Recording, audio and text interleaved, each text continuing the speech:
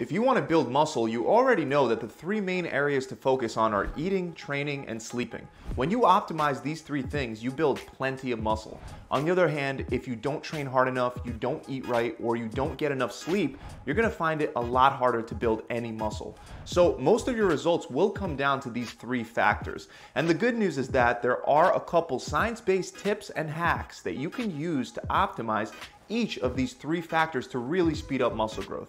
And the very first undervalued hack that most people have never even tried is using bands and chains to improve resistance curves. You see, many exercises have a specific sticking point. For example, on the bench press, the sticking point tends to happen after the bar comes off the chest right before the halfway point. That's the point where the exercise is the hardest and requires the most strength. Meanwhile, other points, like the lockout portion for example, require much less strength. To give another example, during the squat, the sticking point typically occurs near the halfway point where the thigh is at about a 30-degree angle to the floor.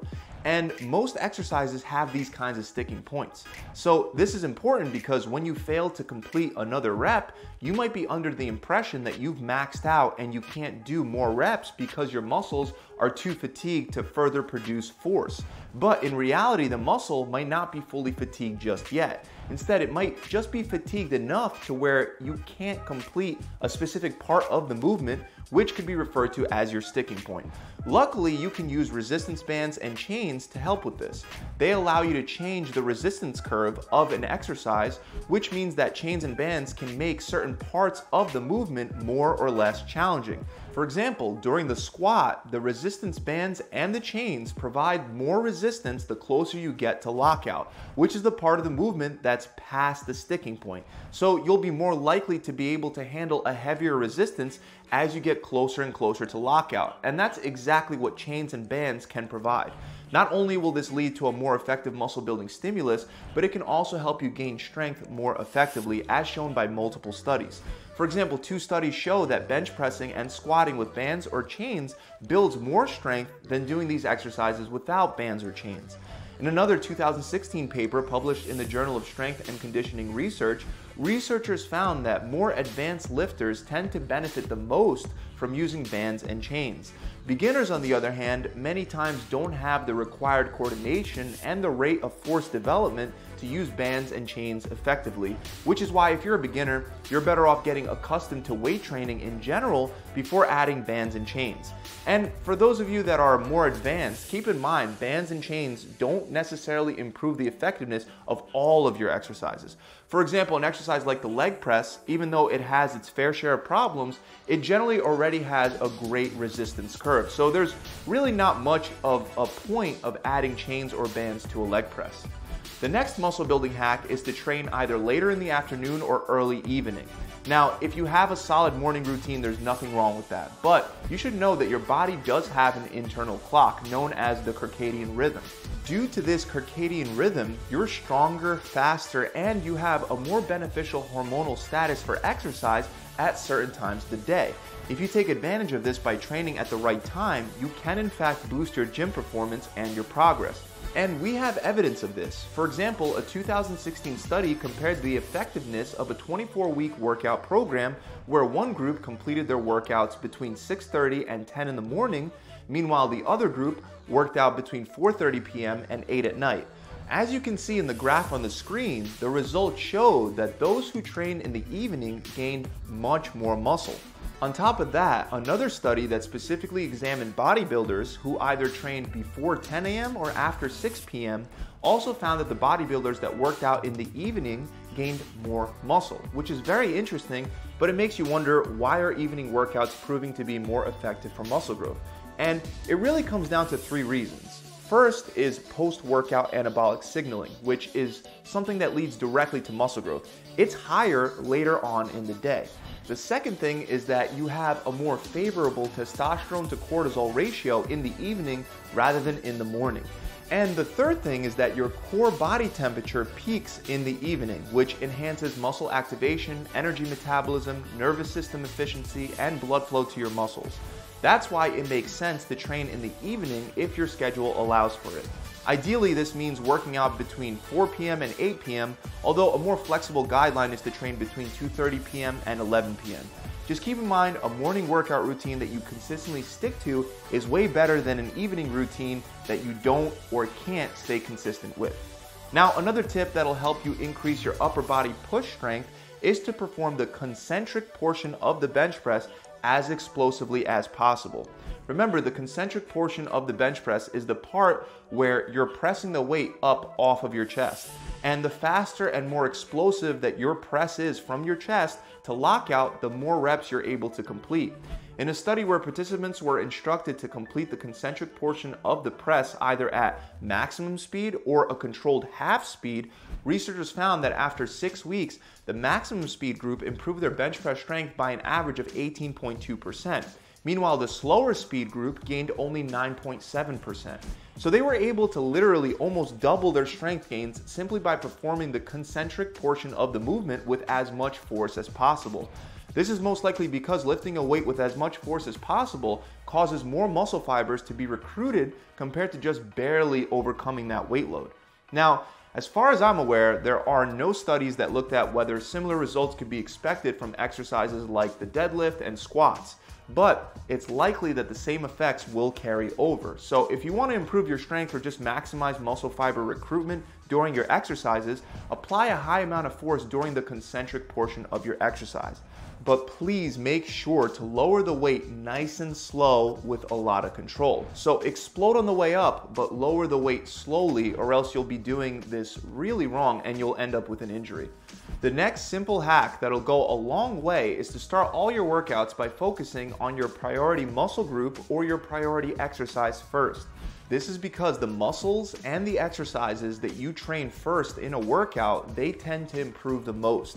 Meanwhile, those exercises that are trained later on get a less effective stimulus, as shown by another study published in the Journal of Strength and Conditioning Research. In this study, the researchers concluded that if an exercise is important for your training goals, then it should be positioned at the beginning of your training session, regardless of whether or not it's a large muscle group exercise or a small muscle group exercise. So in the case of a powerlifter, this generally means starting with either a squat, bench press, or deadlift. In the case of a bodybuilder, this usually also means starting with a big compound movement like the squat, bench press, or deadlift, but it could also mean doing an isolation exercise for a specific lagging muscle group first. For example, let's say that your calves are lagging and it's a muscle group that you really want to see develop and grow. Then, contrary to what most people would advise, it's fine to start your session with calf raises first. Now, going back to what we were talking about earlier, if you don't like working out at night and you're better at getting it done in the morning, a hack that can make a big difference for you is to consume caffeine before your morning workouts. Also, you should do your best to train around the same time every morning because that'll help your circadian rhythm adapt to that time.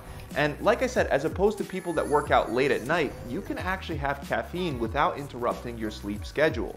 Research shows that having caffeine can help reduce some of the downsides associated with early morning workout sessions, such as impaired central nervous system efficiency and slower muscle activation speeds. Even though this is beneficial, caffeine won't really help fix everything.